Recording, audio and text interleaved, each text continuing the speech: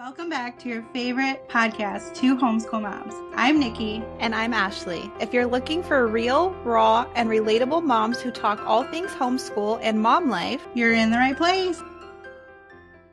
All right, so welcome back to our podcast. We are on episode 9 already. That's crazy. I can't wait till we hit 10. I feel like that's going to be like a special mark of episodes we've been doing. So today's topic, we're going to talk about the Good and the Beautiful curriculum. So we have lots of fun things to share and discuss. But before we get into that, we're going to do our normal little updates and catch up. So I think because it's right in the beginning of a new year while we're filming this, and we both love reading books, I think we need to talk about our reading goal, our personal reading goals for our mom books that we read. Yeah. So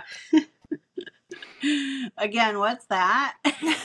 Yes, and I have to call you out because we're supposed to be doing a buddy read right now. Yeah. So I don't know if I have any actual goals because I feel like anytime I make a goal, I don't make them. So I, in general, just want to enjoy taking the time through the book because, I have a hard time keeping up with Miss Audiobook Lover over here. Who can go through a friggin' book a day, maybe even more. I don't know. But I actually have to read word for word on the page. And I don't like skipping unless it's a whole lot of spice that I'm just annoyed with and over. I don't skip anything. Oh, I definitely can. I will skim for the dialogue and then forget the rest, especially if it's an annoying over the top spicy scene that I'm just not in the read. I always look for the dialogue though, because I feel like some things can come out in those scenes that you wouldn't expect. Yep. When they're literally, on top of each other, random having the most important conversation in the It's true. That's why I know to look through the dialogue because, important stuff comes out. But wow, okay. What a way to lead off this video. Oh my gosh. Whatever this is, video episode. We film this and we upload, so it's like a video epi. Video voice. All right, so not putting a number on it. Well, how many books did you read in 2023? Do you know? Oh, I didn't count. You don't track it on Goodreads? I did, but I don't think it was accurate because I didn't always select that I was reading the book. Yeah. So fail for me for that year. But I didn't start reading last year until May, so I feel like I missed the first 5 months. But I probably read 30 to 40, which is going to sound really low compared to your number. No, I think that's normal. I think that's high compared to the normal person. Well, you have to understand that for the first couple months, I literally did nothing else with my time. I read and nothing got done around the house because that's all I did on my free time is read, and I neglected my child. So here we are learning from our lesson and literally slowing it down. Yeah. So I know I'm probably going to have a lower number this year, or I might just break even. I don't know. But my goal, I guess if I put one out there, would be 50 because I feel like that's a good solid number. But I also want to step into a new genre. Ooh. I don't know what that is. Oh, okay. But I'm hoping I'll just see a book cover and I'll just be like, oh my God, that looks so good just by the book cover. Yeah. And not just go in blind. I usually go in blind, but I'm hoping it'll be a different genre that I'll just fall in love with. That's good. I think that's good. Good goals. What about you? Well, yeah. So I have to balance myself because like you said, I can finish more than one book a day. So I think monthly I'm going to be around 10 to 15 books a month instead of what was I doing in July and August, 30 books a month. That's not going to happen. There needs to be a balance. But it is yesterday because I was okay, I'm going to read for an hour of the book we were going to read. And I did. I truly read for an hour, but then I was making breakfast and then I was cooking dinner and I'm by myself in the kitchen doing that. So I was just listening to the audiobook and then I looked down and I'm like, holy crap, I'm halfway through the book. I have to stop because it flies when I'm on audio. And so I was like, crap, I shouldn't have done that. So we're reading a book right now called Love and Other words. Mm-hmm. I don't know the author. Christina Lauren? Yeah. So When, I've never read this author before, but when she sent me that message, oh, did you read today? And I'm like, no, I've been like super distracted and like I can't focus. I'm like, and then you're like, oh, I should stop. I'm like halfway through and I'm like, I'm on page 13. So I literally read for like 2 hours last night and I think I'm up to page 100 now. But I don't know. I'm not a slow reader. It's just I don't listen to audiobook and I can't like multitask. I have to literally just sit down and read a book. So kudos to all you audiobookers out there in the world that are able to do a bunch of things while you read a book. Yep.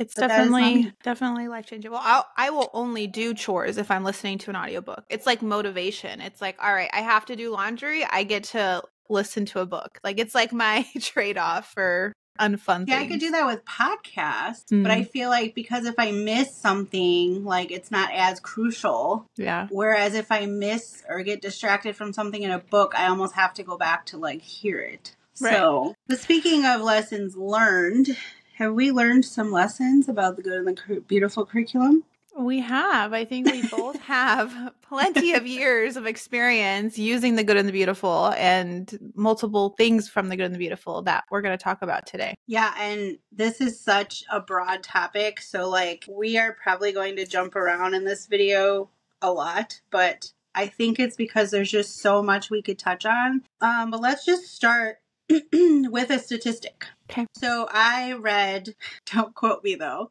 I read just by doing a quick Google search. So feel free to do your own research, but this is what I saw first pop up in my feed, was that in 2019, they were shy of making $8 million in sales for their curriculum or their company. And then in 2020, it went to 32 million. Wild. Now, we all know 2020 was crisis year and a lot of people were homeschooling. And so it made it seem like that was a jump because of that. And I don't have any statistics after that year, but because I feel like they're a growing company, they're constantly doing things like they're obviously making a huge profit here and people like the curriculum. So that's why we really wanted to come on here and talk about it, because I think there's a lot of pros and cons to the Good and the Beautiful. Yeah, I agree. And I think it's one of the most well-known outside of the homeschool community. Like I was talking to my boss who doesn't homeschool her kids, and I was literally just talking about homeschooling in general. And she's like, oh, like the Good and the Beautiful.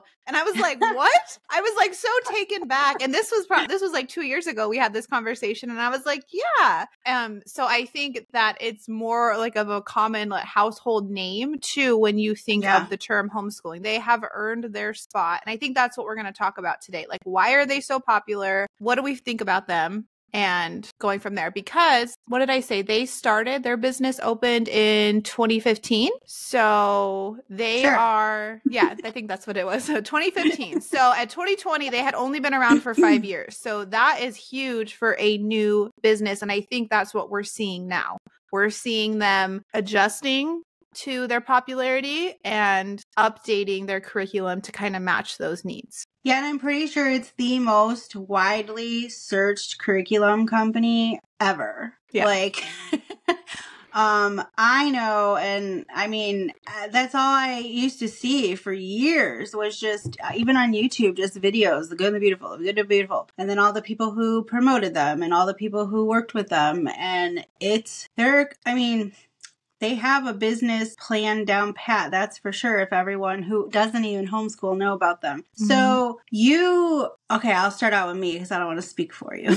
Okay. But I know, so that was what we started out homeschooling with, was the Good and the Beautiful, because like everyone else, it just seemed everything was an all-in-one curriculum, and it was easy for a newly parent who doesn't have teaching experience as their background to just jump in, because it literally scripted word for word what I was to tell my child, and how to teach it. And it flowed. They were fairly short lessons.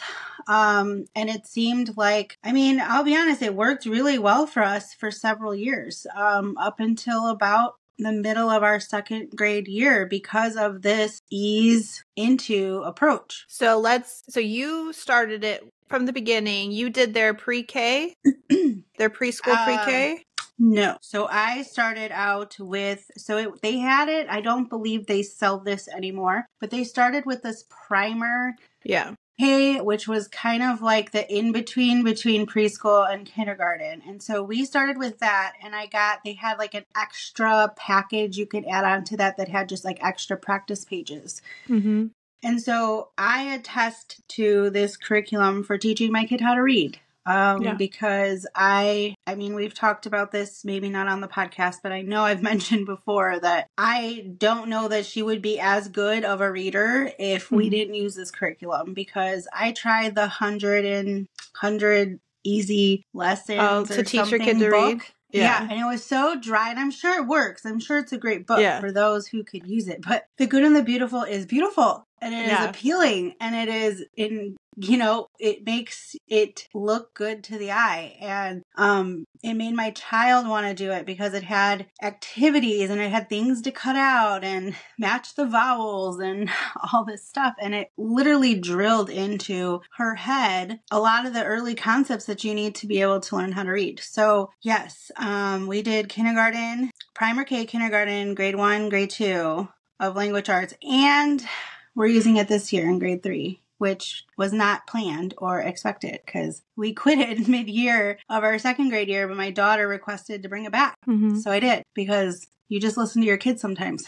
Right. Yeah. So they do have that level you're talking about, the in-between preschool and kindergarten, but it's called preschool prep. Or kindergarten prep is what it's called now. And it's a super short, like 30 lessons. So we're using that now. But between all of my kids, I've used preschool through 4th grade for language arts and math. And so, yeah, I see the pros of the earlier years. And that's why as soon as you were talking about how you taught Molly to read, I was like, you know what? Actually, this would be a great curriculum for Nico learning to read. Our first time getting into homeschooling from the ground up, because my other girls were still in public school. They're, kindergarten years. And I love it. And like, he is excited. I open up the lessons, and in the little books, it's like a big picture. Like right now he's like going through a castle. And so he knows every like lesson he gets to go to like a new part of the castle. And so they've got that down, like the captivating, beautiful part. They have that down pat. And I think that's why it makes it so easy. Kids want to do it. And then they have all these like songs that I'm not personally a fan of. They're not catchy to me,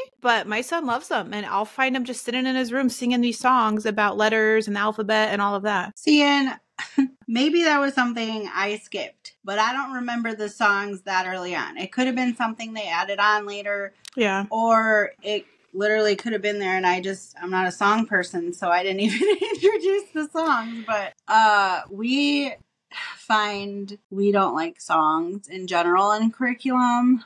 So we tend to skip that. But they did in recent years add a homeschool app. Mm-hmm. That's where we watch them. So the app I wish was less, what's the word? Not glitzy. Why can't I think of this word? It's glitchy? Glitchy, yes. Okay. The homeschool app is glitchy? Yeah, for us it is. What is it? What are you doing? I'll go into it to like go on a video or something, and it'll like, it's not listed. And then I have to like go out, go back in, and so then it'll be listed. Weird. Yeah. So I don't know. Maybe it's just my phone. I don't know, but it can be annoying. But there's a lot on the app, and then they have, actually, I think there's 2 apps. There's 2 apps. There's the Letter Tile app, which I don't even know what that is. We haven't got there yet. So the Letter Tile app we used in grade 2, and that's just where they have on some lessons, not all lessons, but some lessons, you go in and it'll be like, spell this word. Oh, we skipped those. And so they'll go and like drag the tile to spell out the word or whatever. That's like, there's another curriculum company that has done that for years, all about reading or all about spelling, but they physically have the tiles. Yeah. So that's just like that. Yeah. And like, it wasn't a big deal for us because she's a decent speller. And so it was just like, really, Mom, like I have to go use this. And I'm like, so eventually we just kind of stopped using it. But I like that it's there for an option. I think they're starting to, in the beginning stages of catering it to learning styles. And I wish and hope that they could do more for that down the road as they grow. But I feel personally that every lesson should have some form of video concept as well, and not just here and there where you have a lesson to open up the app and be a video. Yeah. Like teaching the lesson, you mean? Like, or just like a additional, Not just so that it's off the parent, but just so that if you have a kid who's a visual learner and needs a different learning style approach than just, reading through the textbook or whatnot, just broadening their approach there. And I think they're on the right path. It's just, I wish that there was a little more. Yeah, I agree. And then too, just kind of trying to remember like Mila going through that second grade, third grade. No, she didn't get to third grade, but she was a really good reader, a really strong reader. And their emphasis on phonics was so repetitive, which if you're teaching a kid to read and they're not a strong reader, I totally get it. But what was frustrating is we were skipping so much of the lesson that I wasn't finding it beneficial. So it's almost like they need to cater to different learning styles and different levels within the level where the kids are. If they're a strong reader, you go through this path. If you're not, you go through this path. And so that is where we struggled. Well, yeah, because if your kid already knows how to read the word, why do they need to break it apart? Phonetically, like it doesn't make sense. And that's where she would get caught up in going, I don't know, and she'd get really frustrated. And I'm like, it's okay, as long as you know how to say the word without needing that, then that's fine. And like Mila is a really good reader, and Molly's a really good reader, so I feel like they just skipped over that. Yeah. Like once they got the hang of it and saw this stuff in books, they were just skipping through that. Now, like you said, if you have a struggling reader, but then you also have to think of it as, I believe the Good and the Beautiful levels are definitely ahead of other curriculum, because we've gone to like different things, and it's definitely been like things we've already learned the concepts to.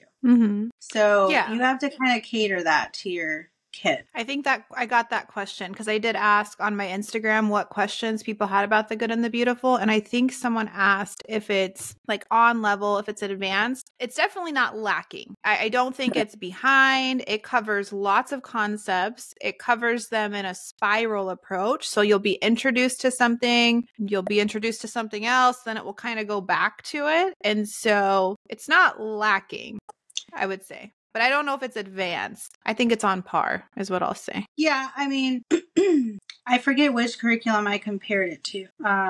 Master books, maybe, which they do not like you speaking of the Good and the Beautiful, which, whatever, like I'm going to speak however I want. But I compared it to that curriculum, and that curriculum felt behind compared to what we were going with the Good and the Beautiful. Now, does that mean they're behind? No, it just means that was what I had to compare it to. Yeah.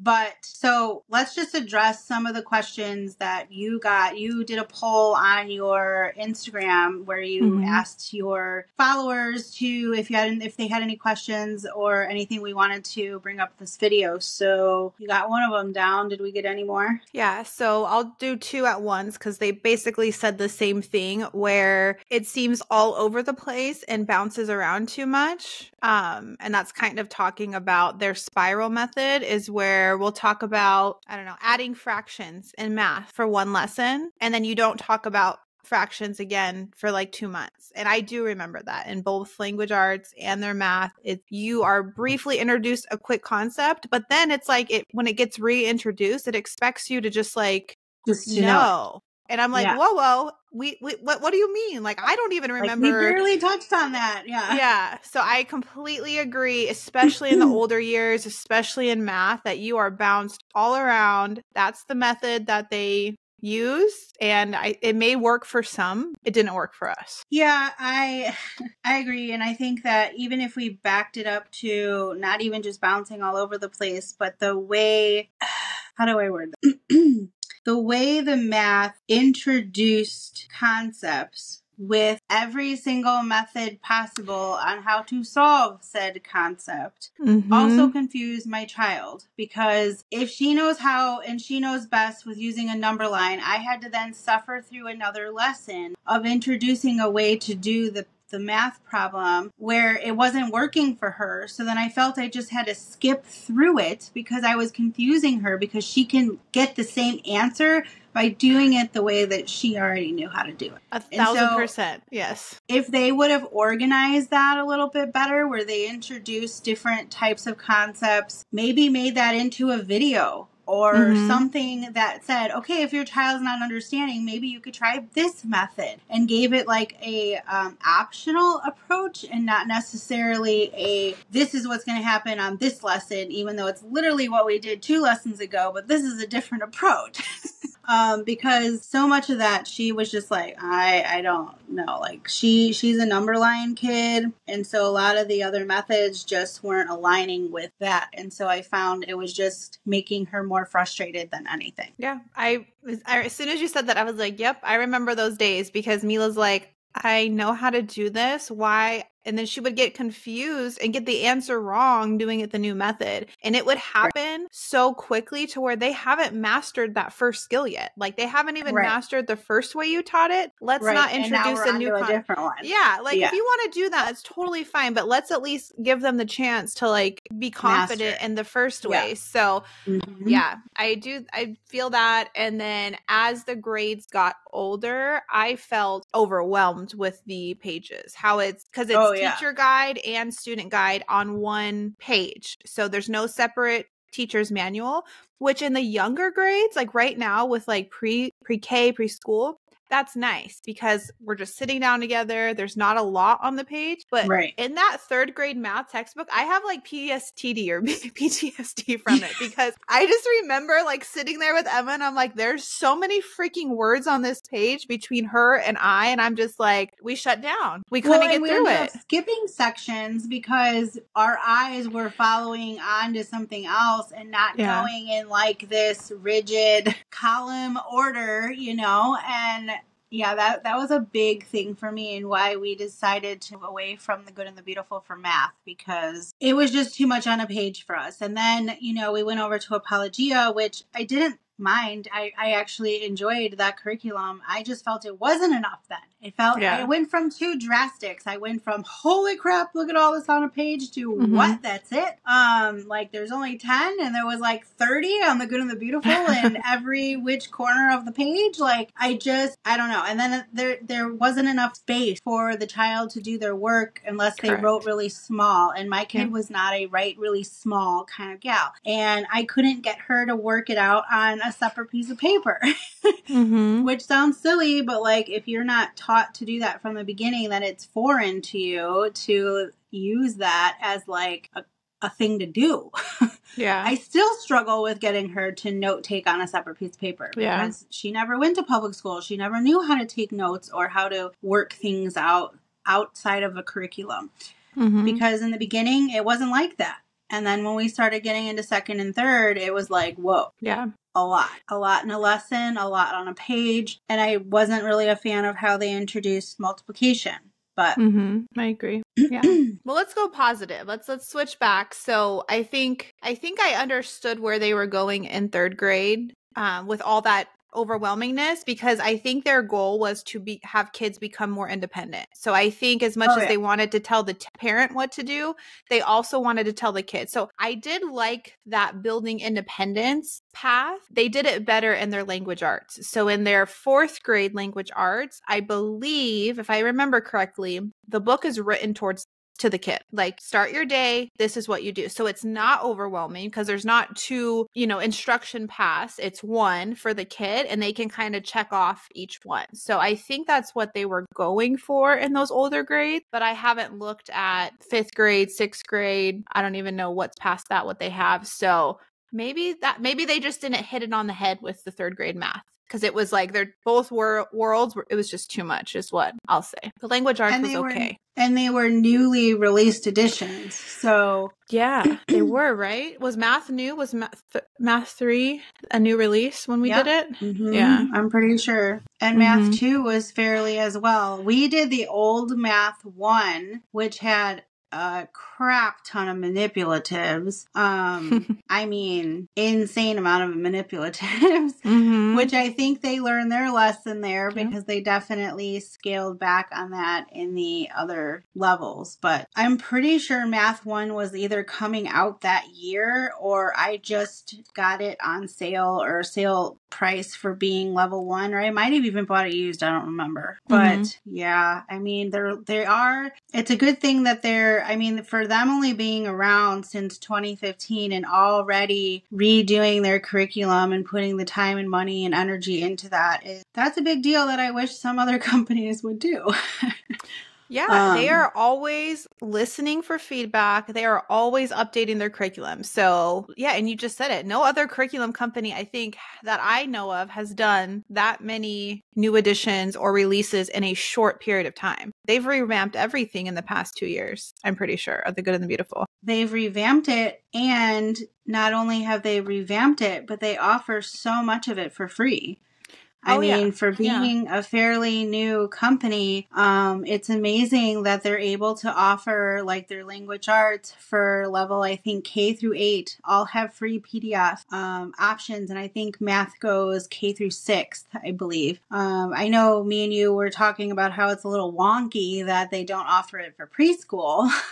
Yes. Or for like handwriting, which is literally like 50 pages or something like that. But I mean, you can't complain. You can't complain too much when there is so much available for free. And it extends that, like you were saying, if someone, well, what you were telling to me privately, that, if they're in the military and you're in another country, it's allowing their curriculum to be more accessible to people and helping cut costs down as well for shipping or, I know if I almost never want to ship my curriculum because I hate telling them that they're going to have to pay like $25 for me to ship the box when it's probably so $5. Yeah. I know we use the science as well from them in the very beginning, and I'm so glad they revamped the science because holy crap, that is not a K through 8 curriculum for some of these units.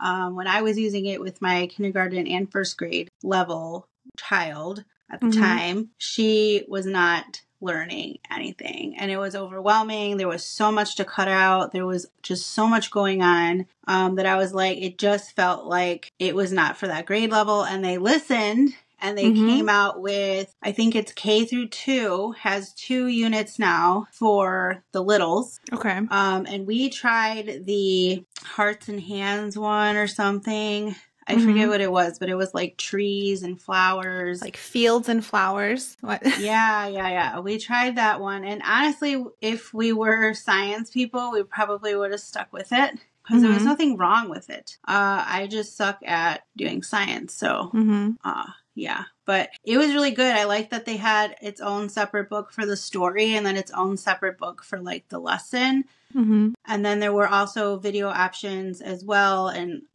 art and all that stuff they could take advantage of for the littles. And then the other ones went from 3 to 8, which totally made more sense to me.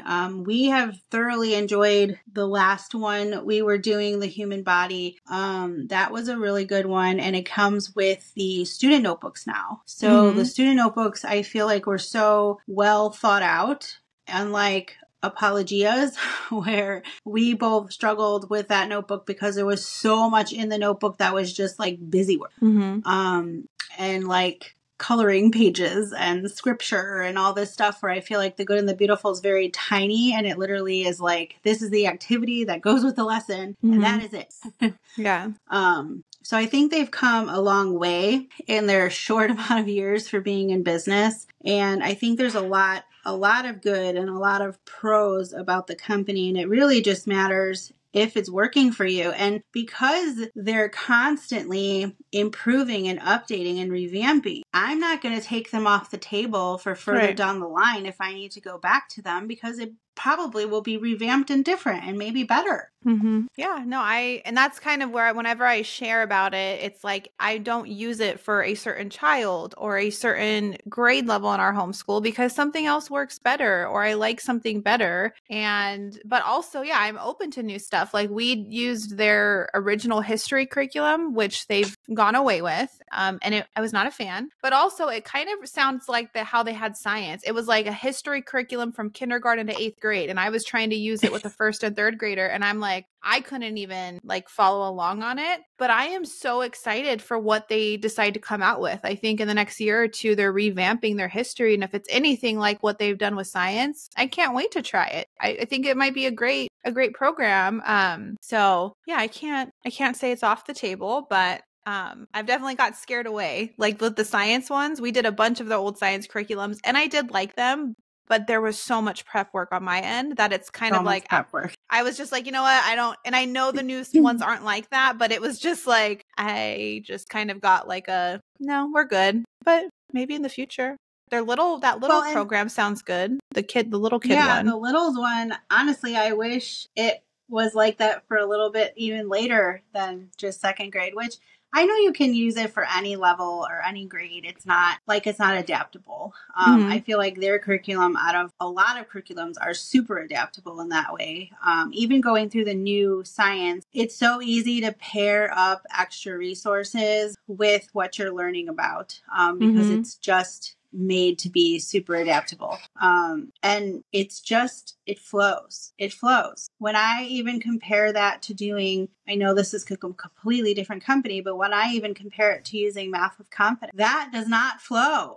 Not for me. And like someone recently just commented on a video of mine and they're like, I went in a group and asked the tips and stuff on how better to use the curriculum. And I'm like, but why should that be a thing? Like, I feel like companies, The Good and the Beautiful has been so good at listening to the complaints of people who have used the company that they're making these changes in their new levels to make it easier and adaptable. Whereas I don't know, I haven't used Math with Confidence for all that long, but why should I have to highlight my script?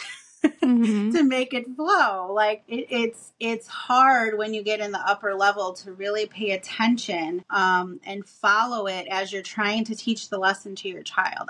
The teacher's manual, as much as I wish The Good and the Beautiful had separate teacher's manuals for the upper levels, I feel like they would do it a heck of a lot easier.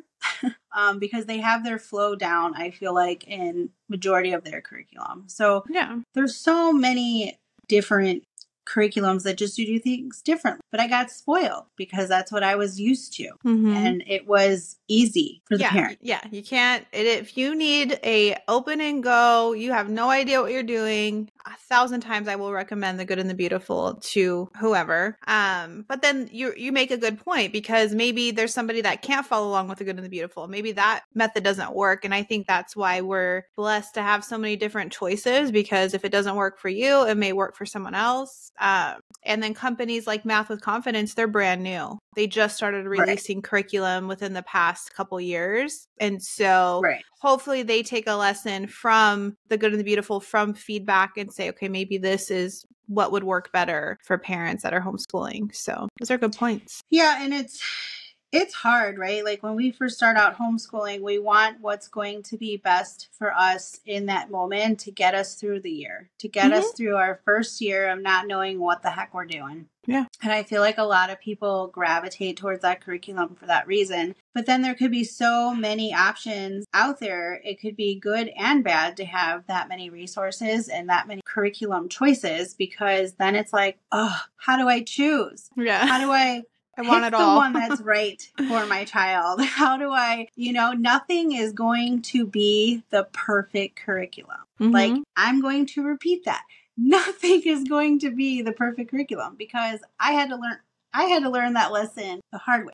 I thought there was going to be a perfect curriculum out there for my kid, and it's just not like that. And you have to pick and choose what you take, because curriculum is just a book. Yeah. That doesn't mean you have to use every single thing in that book. doesn't mean you can't add to that book. It doesn't mean you can't have supplemental things or not have supplemental things. You have to cater it to your kid. And I think that's a great takeaway from this is that we could sit here all day long and hash out the pros and cons of this curriculum, and they are our opinion, and there are opinions of others who have made that comment to us, but it's never going to be perfect for everybody. It's just not. Mm-hmm. Yeah, it's another tool in our homeschool mom tool belt that if it helps your homeschool and makes your days easier to get through lessons, then use it.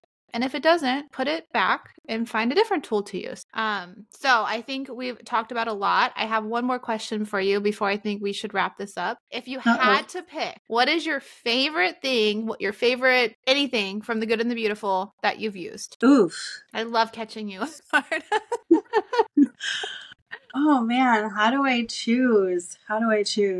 I think we had the most fun using our kindergarten language arts because it was so engaging with not just like learning how to read, but like activities to help you learn how to read. I don't know. We just had a lot of fun. And when I look back in videos, like old videos of mine, we were so happy. We were like super enjoying that year. Yeah. What about you? I would say right now I'm tied between the kindergarten prep that I'm doing right now, but I'm only like 10 lessons in, and then the language arts level 1. Because like you, it was because we didn't start homeschooling with The Good and the Beautiful. We switched about 4 months into homeschooling, and it was like a breath of fresh air. It was so nice to just open and go. And I just love the activities that Mila did. Like she wrote a letter about how much she loved homeschooling. She read some really good books. And so those like little first memories are like just so great. And it was just so nice and easy.